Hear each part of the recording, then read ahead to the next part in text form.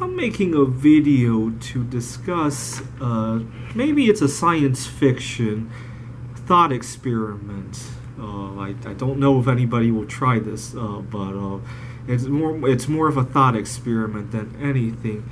And it comes from the idea that when I was a kid, when I was learning about money and the math behind money, we learned how compound interest can make a small amount of money grow into a fortune if given enough time. And so this is why I encourage people to stay healthy, because then your money has more time to grow. But when I was, a few years ago, when I started writing computer games professionally, I remember thinking that if only I slept a little bit less, because I would have a full-time job and then I would cram these computer games and then I would have no time to socialize. It became a little bit of a curse, because the reason I was trying to write professional computer games was to make new connections, but then I had no time to socialize, so it became a little bit of a curse.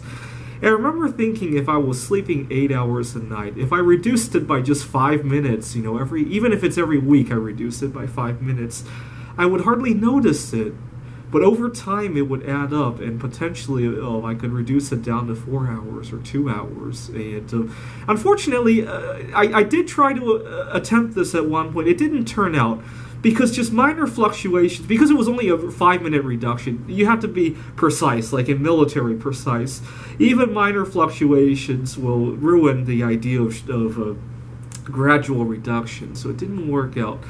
The other way I have tried to do this in the past was in terms of a diet. I used to think that when I was a kid, I was envious of people who could eat endless amounts of food without getting fat. I used to be obese. It's hard to tell, but I'd get envious about those people, and I thought that if you gradually increased your caloric intake, maybe your body could acclimate to it and burn it all off. So if you were eating 2,000 calories a day, and over a few weeks you increased it to 2,001, 2,002 calories, and then so on and so forth, and then you slowly increased it to 3,000 calories. Well, maybe not. You'd have to do like a calorie a day, because then from 2,000 to 3,000, you could do that in a few years. That might be doable. I thought if you did that, your body would acclimate to burning a few more calories every day somehow, and maybe you wouldn't get fat, and eventually you could eat 3,000 calories a day regularly. And it didn't turn out. I remember trying this as well when I was very young, when I was, I think, 13 or 14. It didn't turn out, because, again, you had to be very precise. If you went to a party or you got sick and you couldn't eat that day, your fluctuations were a lot more than what you were trying to increase your caloric intake by. So it didn't turn out. Okay, the other way I want to try this, and this one I actually hope to accomplish, but, again, these are always very challenging, is that I currently, more or less, go to sleep once every 24 hours, right? I talked about videos where I wanted to change that, but for the most part, 24, maybe a little bit more. I'm thinking it would be really nice to have a cycle where we sleep once every 48 hours. The reason for that is my line of work requires a lot of train of thought. And if I could do it 20 hours continuously as opposed to breaking it up, I would probably be a lot more productive. And plus, if I could sleep in one large chunk, there would be a lot less waste. I mean, there's always a little bit of tossing and turning. As much as I hate to admit it, I toss and turn a little bit. There's always a few times where I have to hit the snooze button a few times in the morning. And, just to consolidate 2 nights of sleep into one would eliminate a lot of waste. I don't know if waste is the right word to use for that. I would also save on a lot of things that have to be done daily, like commuting or anything that has to be done on a daily basis. The other reason for that is that I sometimes like to view the night sky. And if I had a 2-day cycle like that, I would have a little bit of daylight and a little bit of nighttime every day, or every cycle, I should say now, because now I'm talking about my 2-day cycle.